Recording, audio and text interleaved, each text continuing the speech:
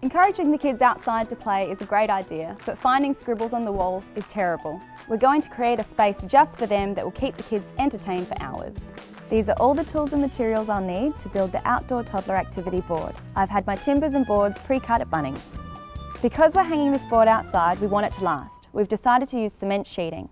We're going to attach some ply to the back of the cement sheeting. This will stop it from breaking. Some glue and soft sheet nails will do the job. Cement sheeting's heavy and this board is quite large, so it's a good idea to pull a friend in to give you a hand. You'll also be able to line it all up. Peter, can you give me a hand?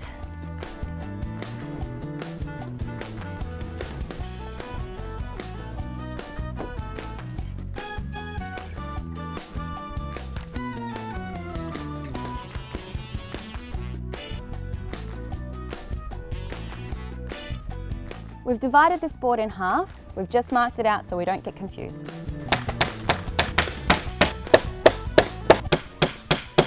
Next, we need to prime our board. We need to prime all faces and sides. A handy tip when using a new brush is to soak it in some water. This means it will hold paint better.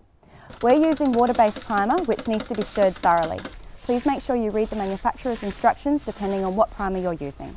We're using a lambswool roller to hold paint better. This is because we're using water-based paint. Make sure you remove your tape before the paint dries. Wait till your paint's dry before you flip it over and paint the other side. Once your primer's dry, you need to apply your chalkboard paint. Remember, you'll need 2 to 3 coats of this. Lay out your pre-cut timber to create a frame. Because we're dealing with 2 kids, we're going to give each of them their own space by putting a divider down the middle, but you can create one big blackboard if you like. And now we can nail it or screw it up into place. Before we nail our divider in, we need to put the bottom part of our frame on. As you can see, I've attached a shelf to the base. This is with another piece of timber. This gives us somewhere to lean our canvases and place our chalk. Now that it's all put together, it's just a matter of choosing a place to put it. I'm going to put it on a fence, low enough for the kids to reach, and nice and square. Remember what this space looked like before? Well, now we've gone from a drab wall to a creative hub. Now your budding artist has a fantastic, colourful space where they can be as creative as they like all day long.